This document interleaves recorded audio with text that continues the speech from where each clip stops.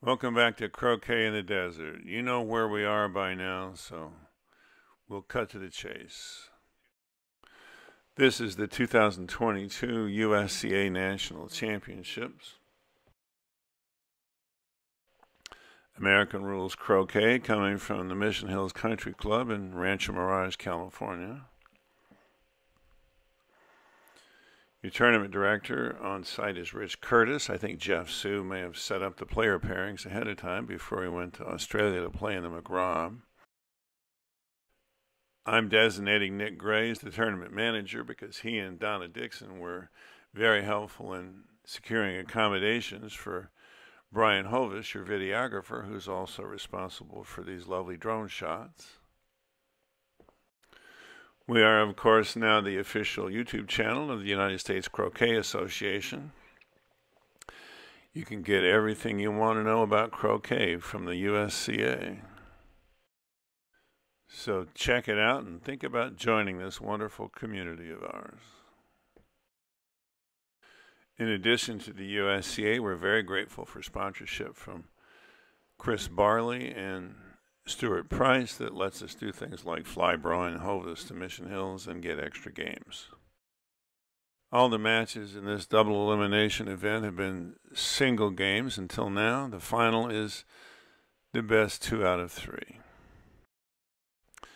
All the bracket information comes from croquetscores.com, run by Tim Murphy in Australia, who is more than deserving of any donations because this platform is absolutely critical to keeping the croquet community informed about tournaments around the world. He covers golf croquet, AC croquet, and the addition of American Six Wicket in the last couple of years has been immensely useful to me. This is what it looks like courtside, and the scenery can take the sting out of losing to a certain extent. In a bit of a departure out of respect for concern about privacy and social media, we're just going to be calling ball colors today. These two split the first 2 games 26-4 and then 26-3 the other way. So befitting a national championship, we get a 3rd game tiebreaker.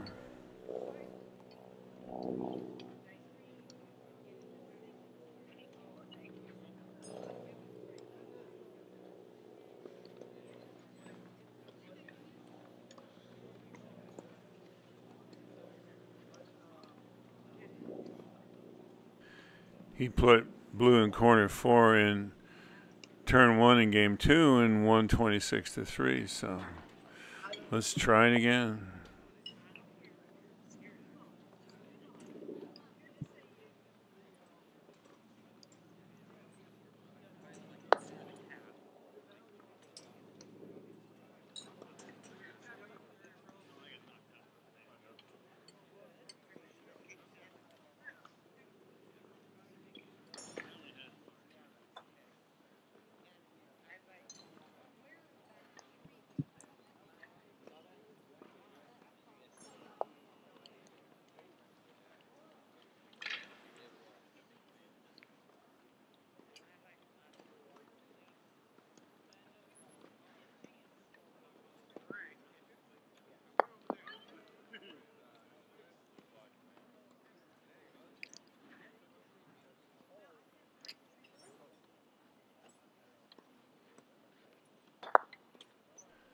I have never seen that maneuver work so well before.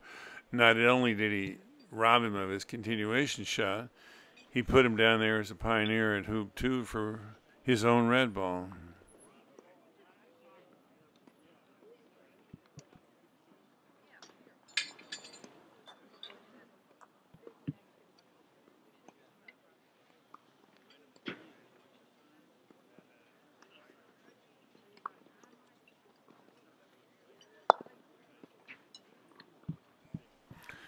I didn't see him check, but if black can see blue, he could put red in wired position from black on the other side of the hoop and have a better hoop shot than he has here.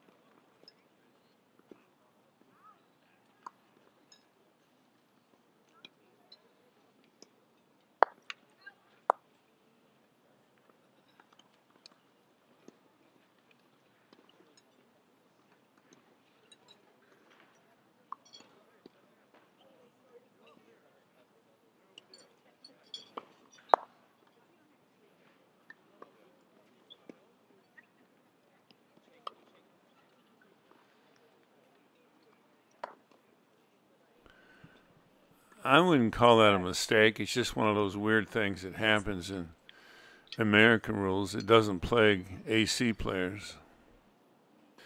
But mistake or not, it can be costly. Great opportunity to hammer this down to hoop 2 and pick up red and do a croquet out to black. Except, of course, that red is dead on black.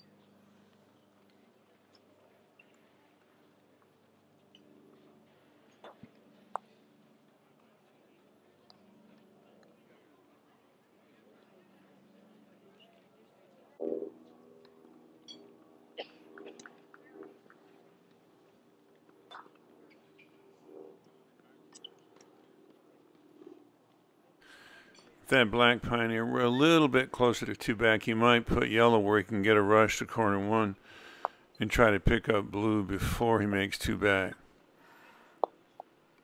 But actually, I haven't seen anybody do that. Usually they do what he's doing, which is play for the rush toward 3 back and then pick up blue after 2 back.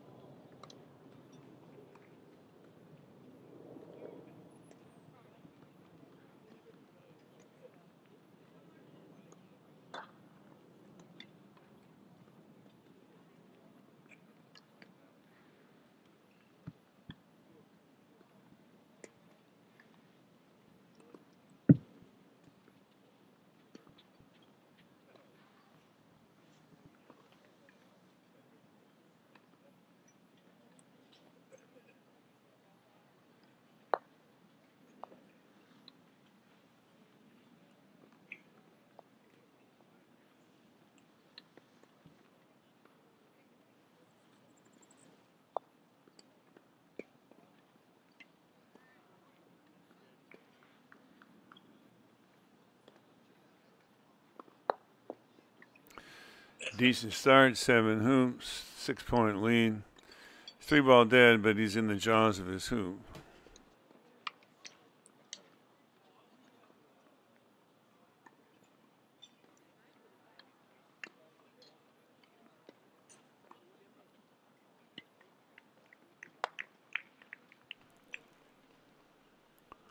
Center ball from 60 feet. Unfortunately, it's the second shot in a row that would have started a break in AC, but is terminating in American rules. I think it was Oscar Wilde who said, "No good deed goes unpunished." Sometimes I get the feeling that American rules were written by Victorian Englishmen to make Americans suffer. But of course, they were written by Americans.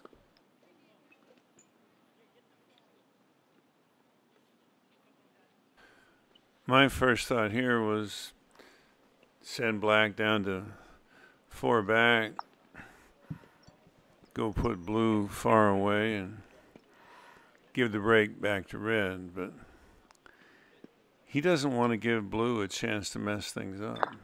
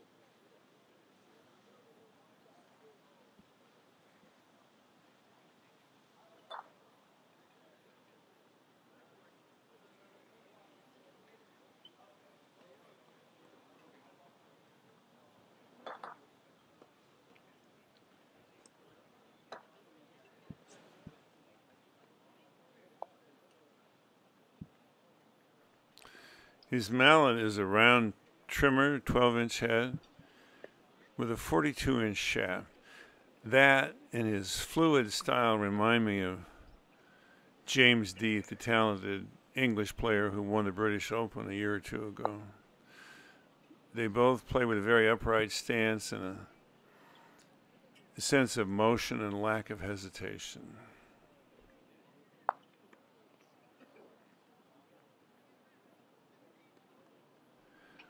We all drill into beginners that they have to stalk the line of the shot they want to take.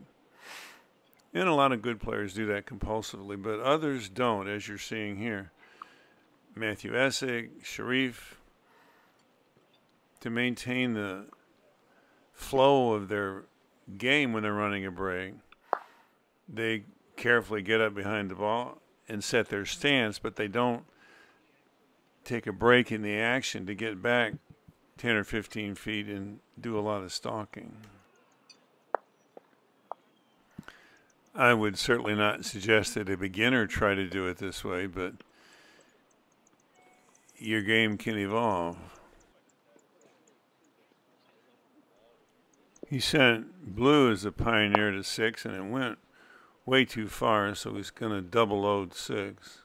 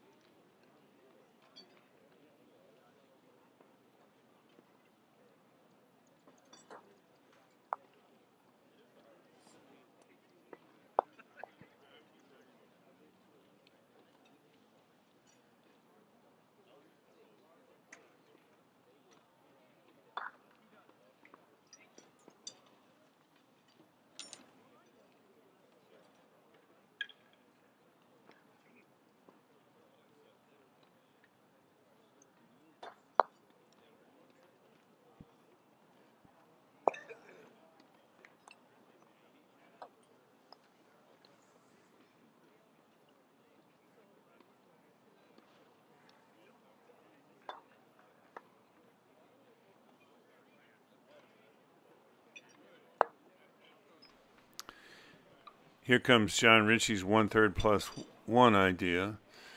Put black, the pivot ball, a third of the way toward 3 back and the yard toward 2 back, so you can position a red pioneer at 3 back and get a nice rush to 2 back. I'll bet he doesn't even know that's a thing, but he's doing it instinctively the way most players do.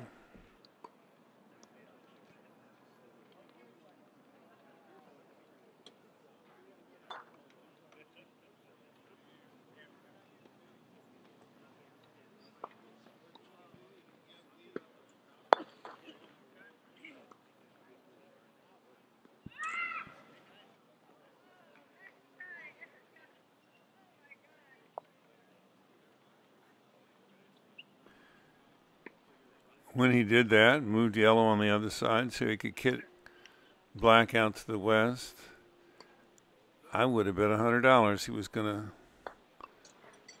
leave blue to the right of 2 back so he could come back and get black after he makes 2 back.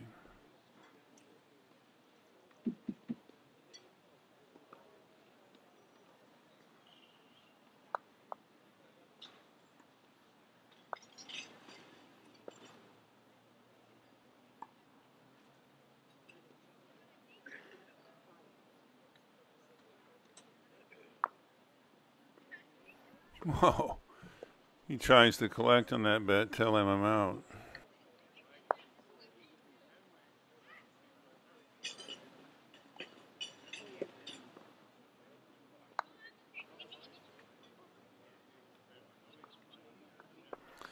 Red's for 4 back, and he's going to need black for that leave.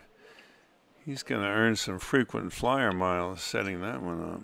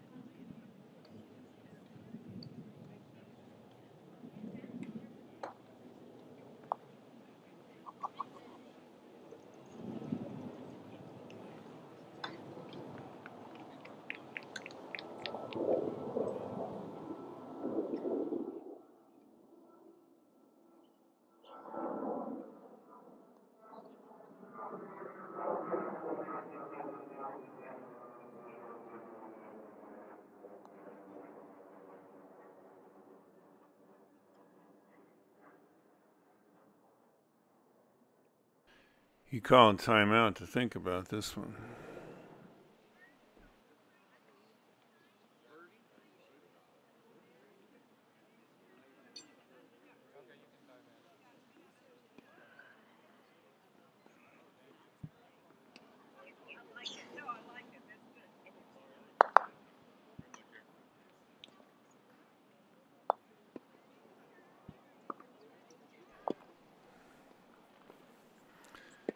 There are at least 3 effects from having left black behind like that after 2 back.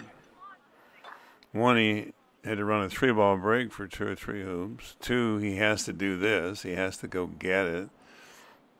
And 3, he ends up taking longer roquets than he really ought to around hoops. He's getting away with it, but I bet he won't do it that way again.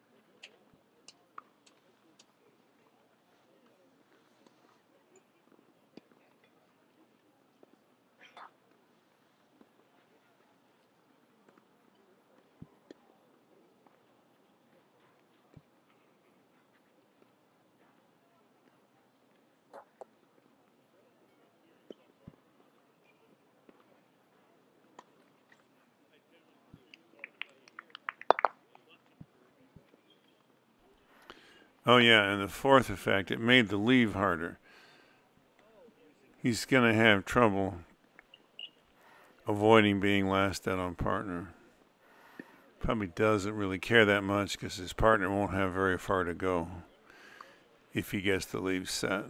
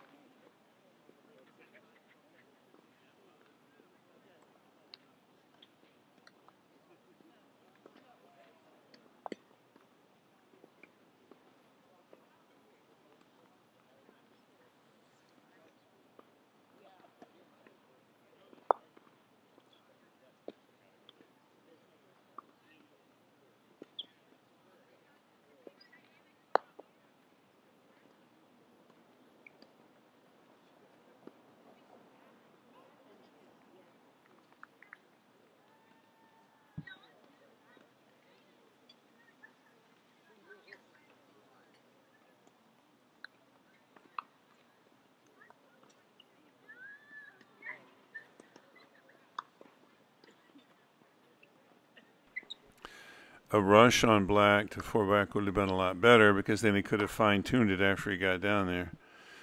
This way he has to leave it where it is.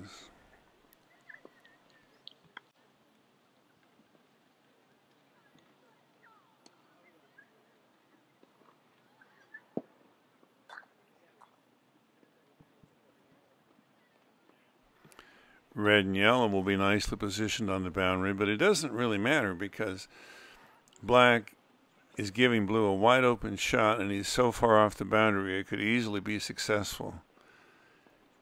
Games are lost because of the position of black.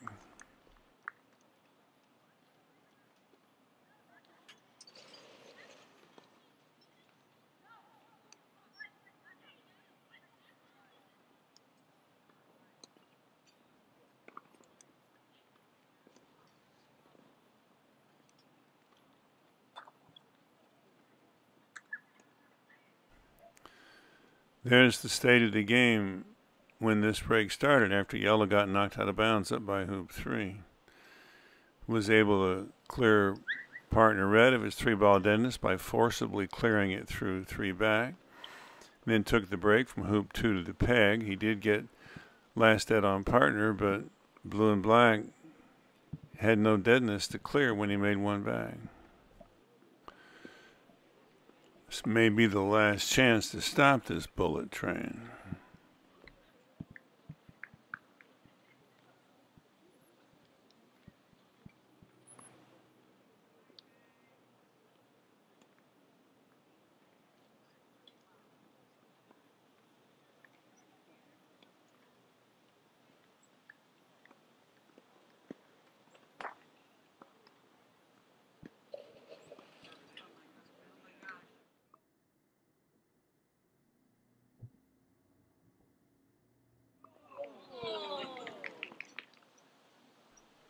They don't care who wins. They just wanted to see more croquet.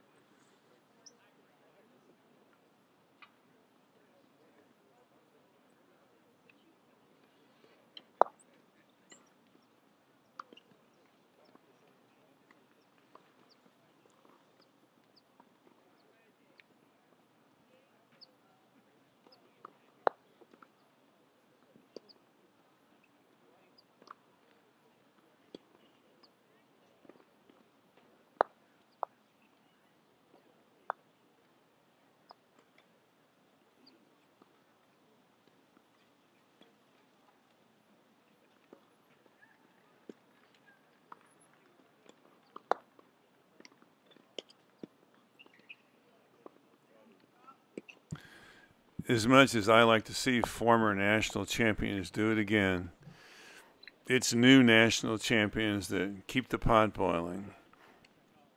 26-3 in Game 3. A brand new national champion for 2022.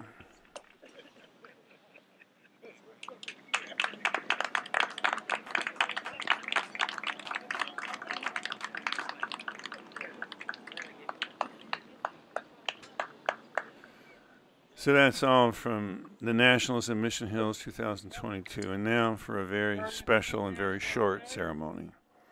Coming in second place twice in the last 3 years, I think. Paul and Gary Bennett, the Bennett brothers. Gary Bennett with his brother Paul got second place in championship flight doubles.